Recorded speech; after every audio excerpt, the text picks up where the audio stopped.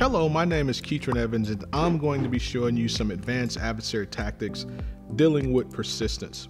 Now, in the cyber range, we've mapped all of our exercises to the MITRE ATT&CK framework, and this one is no exception. It's persistence. It falls under the persistence parts of the framework, as well as some of the other areas in the different phases where you might do persistence, earlier when you first get into the environment, but you might do it again at the end as you're heading out. So this will kind of show you how some of that works and some of the better ways to gain persistence.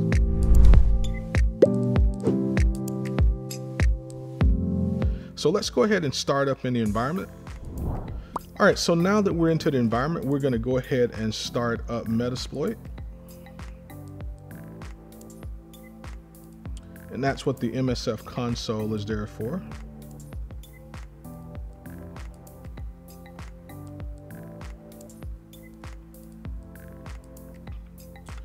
So once we're started Metasploit, we're gonna use this specific exploit. So the framework is now starting up, and then we're going to give it this instruction here to tell it to use this bootstrap add-on particular exploit here. So we're in there. We're going to go ahead and tell it to do that. And it warns us that we haven't actually set a payload, so it's defaulting to just a generic shell, and we're okay with that for now. If you wanted to use Meterpreter or something like that, you just do set payload, Windows Meterpreter reverse TCP, or whatever respective payload it is you want to use. At this point, we're going to go ahead and run the exploit.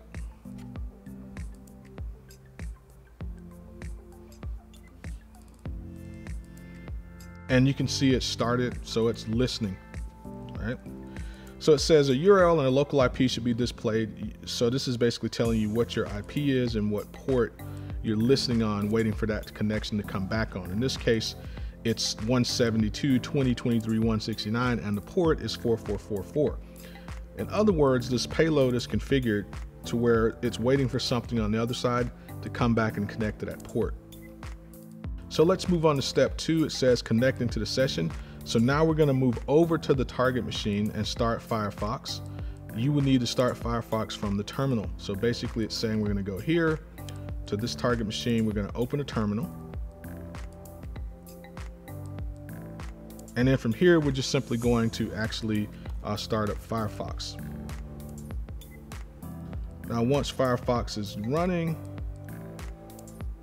tells us that we need to, in Firefox, navigate to the local IP address listed earlier. You should be prompted to install the add-on. Essentially, what's going on here is we're going to exploit something in the browser by having the browser visit that specific listener that we stood up in Metasploit on the other side. So we go back over here, record this information right here that it's talking about. All right. So we're going to want to browse to this HTTP location, which is the IP and the port 8080. And what's going to happen is that payload should launch for us, which then will allow us to get a shell back that's going to come on the port 4444. So we go over to the victim. We put that URL in our browser.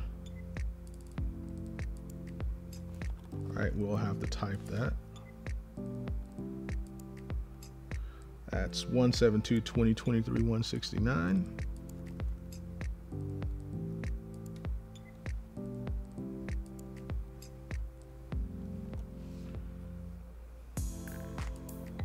All right, and then the port is going to be 8080.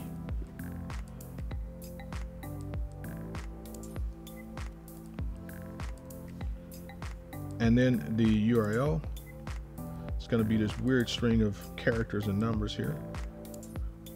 See if we can try pasting that again.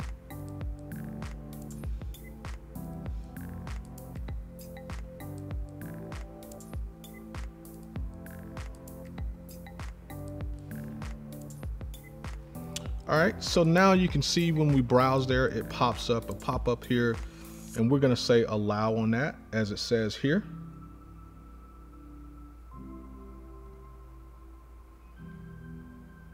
And then we're going to go ahead and install that add-on.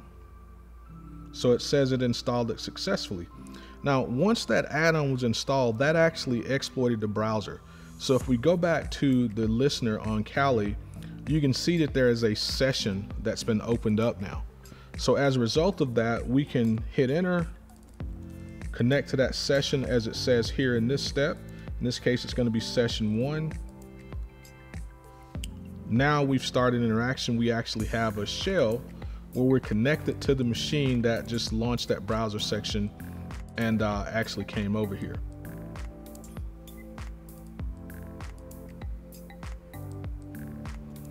So we're going to run touch temp next. It's basically just simply creating a file named next.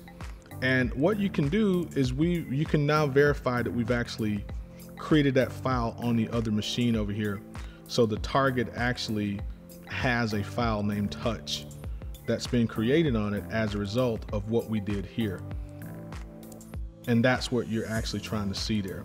So I want to stop there because I want to leave some fun for you to have. But as you can see, what we've done is we've created a exploit of persistence on the attacker side using Metasploit. Then we pretended like we tricked the victim into going there. And now we've got a backdoor that will allow us to connect to this victim anytime we want. And we did it in the form of a browser plugin, or that's where we started it. So there's all kinds of other cool things that you'll see with this.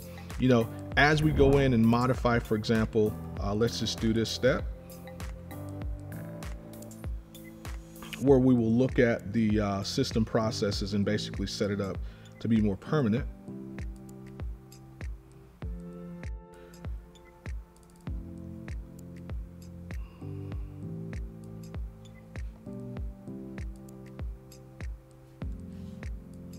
All right, so we're looking at this file here.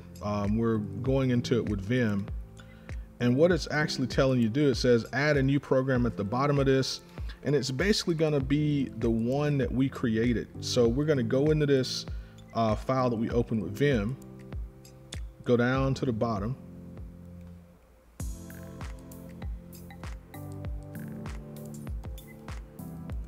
go into insert mode here, and we're just hoping you remember how to do insert from previous exercises. We're going to paste that in there, all right, and then we're going to save that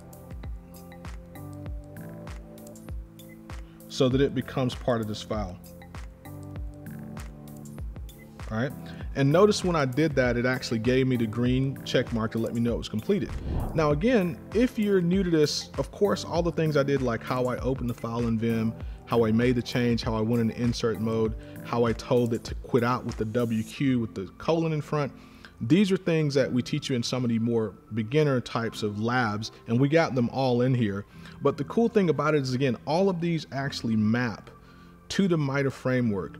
And you can see this throughout all the labs, and you can see how they're mapped. Thank you for watching. And if you want to do exercises just like what I just showed you on your own and practice and get good with it and see how these all map to the MITRE ATT&CK framework, then head on over to infosecinstitute.com/range and practice with it and set up an account, and you can do exactly what you just saw me do. Thanks for watching.